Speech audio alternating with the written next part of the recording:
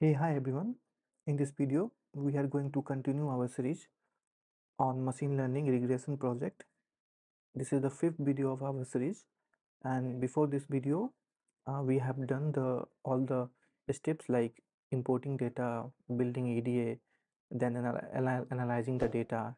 On top of that, we have done feature engineering and some of the manipulation of the data for numerical columns, right? So in this video, we are going to focus mainly on the categorical columns. So before I start this one, I have done some change to our previous code. So some changes like I am not doing this sample work. Why I'm not doing this sampling? Because our data is very less and it's going to give us very unexpected result, right? So still if I run this one, so we are just copying this data and then we are showing all this one, right? You can see we have only 450 data points are there. It's still very low data, but we will try to work on that one, right? So let's start. In last I will try to just attach this sheet to a description, so you can use this sheet notebook for your reference. So first I have to separate the categorical column, right? So I will take a variable called category column, and like we have done previously, like for numerical data, we have to done same for this one also, right? So I need to loop through the train df dot columns, right? And again we need to check the features data type d type. If it is equal to object, so it will give us all the columns which contains categorical value, right? So let's try to see this one. So if I take this one train df, and if I try to check the head, here you can see, right, we have brand, model name, dial shape and strips. All these data are there, right? So if you do little bit research on the data, in actual scenario you have to do lots of research on the data, but for now, if we think about, is there is any association of brand with our discount price, because ultimately we are going to build a model which is going to predict whether our data, sorry, how much discount we have to provide on a particular watch, right? So it might, I think that it might be any kind of association with brand, right? Because say you have two brands, like brand A sell some data, sell some watch in a very higher price range, and brand B is a brand which will target the audience for the lower category, right? So most of, like say that you have some Apple and some other brand, so Apple mostly sell their watch in a very premium category, and you will find that there is very less discount on the that particular category, right, in the higher range. But in the lower range, like if somebody is selling a watch in around 1,000, 2,000 or 3,000, you probably going to get some kind of discount. It might be their like marketing strategy also, right? And this same behavior we have seen previously when we are doing the EDA part, right, where we have seen there is a fluctuation, right, there is a association like that only. So I am thinking that there might be some kind of association with the brand name. Model name, I don't think there much be there going to be more correlation between the model name and the discount price, right? Dial shape maybe, and maybe from that Bluetooth and touch screen, but we all this thing we are going to check right now. So if you search on the YouTube, you will find so many videos on how you can do a correlation between two numerical data. But in actual scenario, most of the time you are going to also find out the correlation among the categorical data and the numerical data, right? So here we are going to do the same things. For that we are going to use a one way Anova test. right? So if you don't know one way Anova test, in simple word I will tell you, if you take a hypothesis like brand name has no correlation with the discount price, right? Then this ANOVA test give you a p-value, on based on p-value whether you accept the hypothesis and whether you reject the hypothesis. So mostly we reject the hypothesis, right? So if your p-value is going to less than like 0.5, we will accept, otherwise we will sorry, we will reject the hypothesis, otherwise we will accept the hypothesis, right? So for that we have to do the ANOVA test. Okay, so let's start and do the ANOVA test, right? For that we will use the SciPy library. So from SciPy I have to import a stats module, and then I will import app one way, right? And with the help of this particular module we are going to find out uh, the p-value for an p-value based on the ANOVA test, right? And so simply I just loop through the all the columns, and after looping through I will make one group. So I will take this group list, and then from the train df, what I will do, I will group by columns. So for train df, for train df we are grouping the data based on the column, and then we will take discount price. Yes, you want discount price, right?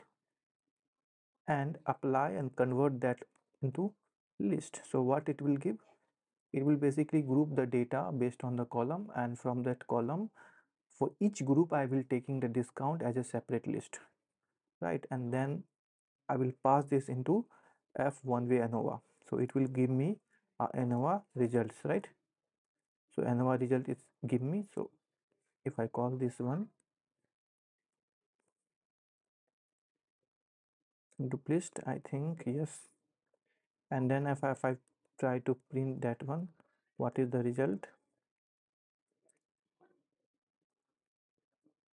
So I will try to first print the p-value for ANOVA is, if I take that one, ANOVA result and then 1. So it's giving me at least 2 input. Okay, I think in these two it might be some kind of error. So let's take this torch one and see the value. Train df, sorry, and then value counts.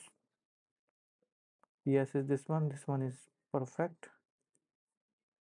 If I take Bluetooth, okay, so there is only one yes is there, right? So it's not going to work. At least two groups should be there, means two categories should be there. So I am removing this one, Bluetooth, from our data. I will take this category column dot remove, right? So I have removed that one, and now if I run, it is giving me a result. So you can clearly see here that this one has a value less than 0.05, right? And I think this one also has a less value of 0.05. This one also have, I think, 1 2 3 and 4. These four columns are there, which is giving me p-value less than 0.05, right? So this four value we are going to use, and other value we are not going to use, because that particular value is not giving us a result that we are expecting, right? So there is a high code. I am from this p-value I am assuming that for brand, model name, here in the dial shape, and in the strip material, these four columns are there which have a very high correlation among the discount price, right? So what I will do, I will just filter out like important IMP columns, important column I will take, and for that I will first take brand name, then second should be the model name, third should be, I think, this one, dial shape, and fourth should be strip material, right?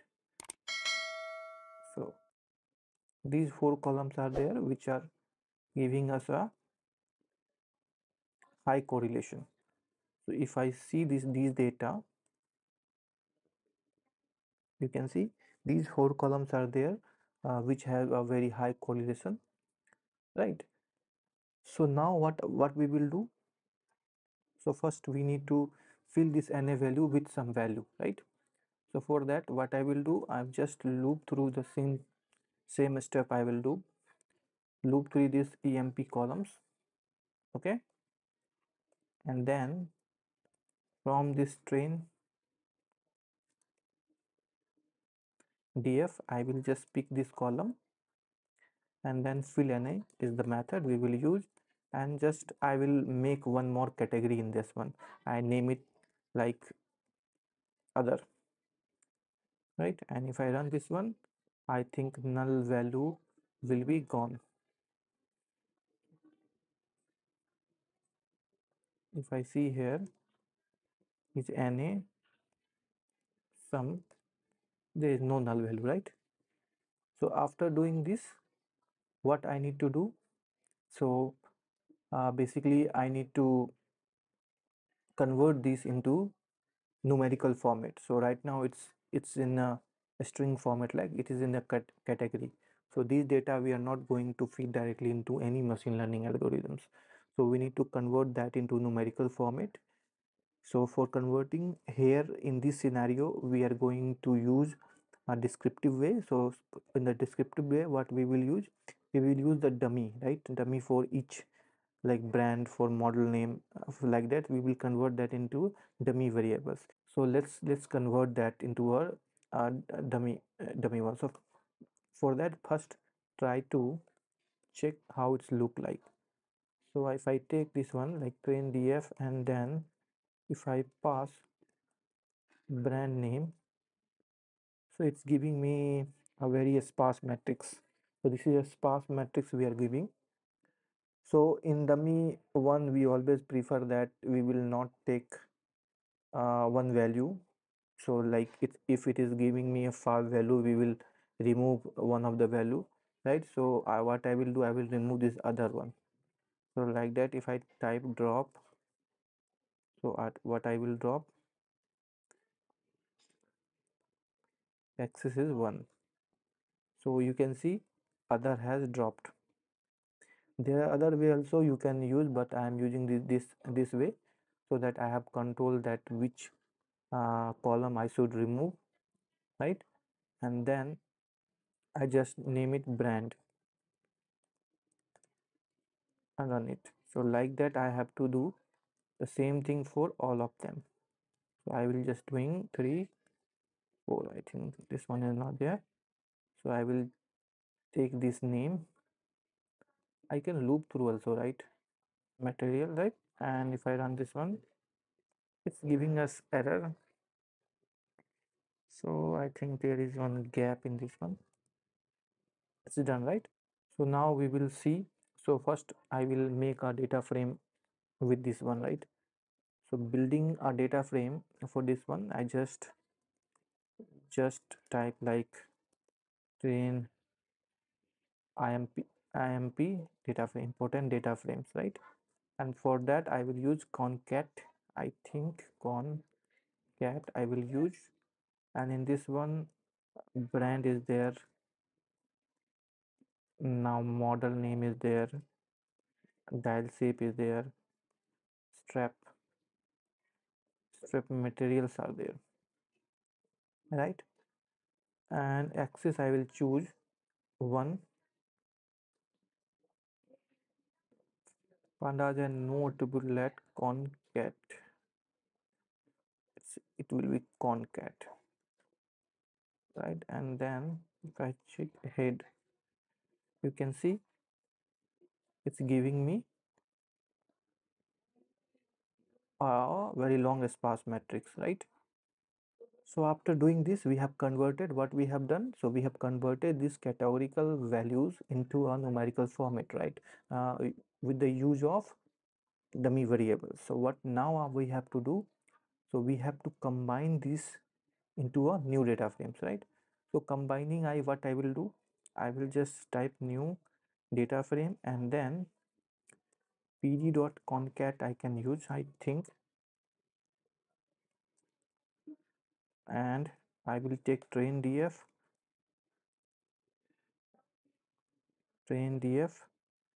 and in this one what I need to pass, let's say, numerical columns.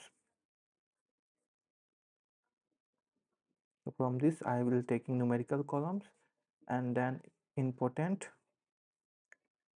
data frame. I think this is there, right? And again, based on the axis, I'm just combining. Now let's see how data is looking like, right? So it's giving me data like that, this, and all the value are there in a numerical format. So again, in last I will check if any null value left due to some kind of operation or not. So there are some null value in this one, current price, original price.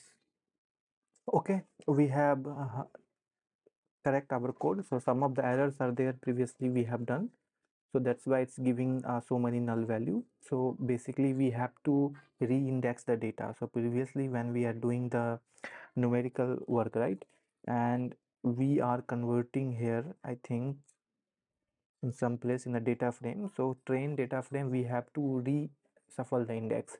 If you not reset the index, what will it will do, it will increase the data point. And like if you have index like 0 1 4 6, like, so 2 3 is not there in this one. So for 2 3 it will give null value, and then we combine the data with this one, right? So for that I'm just recalculated the index, right? And after doing this, I have just changed some of the things, like in the brand there is no null values are there, you can see brand no null values are there. So we have one method called drop first, so whatever the first columns are there it will dropping, and like that I have done. And you can see here in the new data frame we have no any null values are there, and they all are a numerical value, right? So in the next video what we will do, so we were going to build our first model, the base model, and then we will try so many other algorithms and check how our model is performing based on some kind of metrics. And if time will allow, in the same video we will try to do like hyperparameter tuning and the cross validation. Okay, so if you have any question, please ask in the comment. Thank you.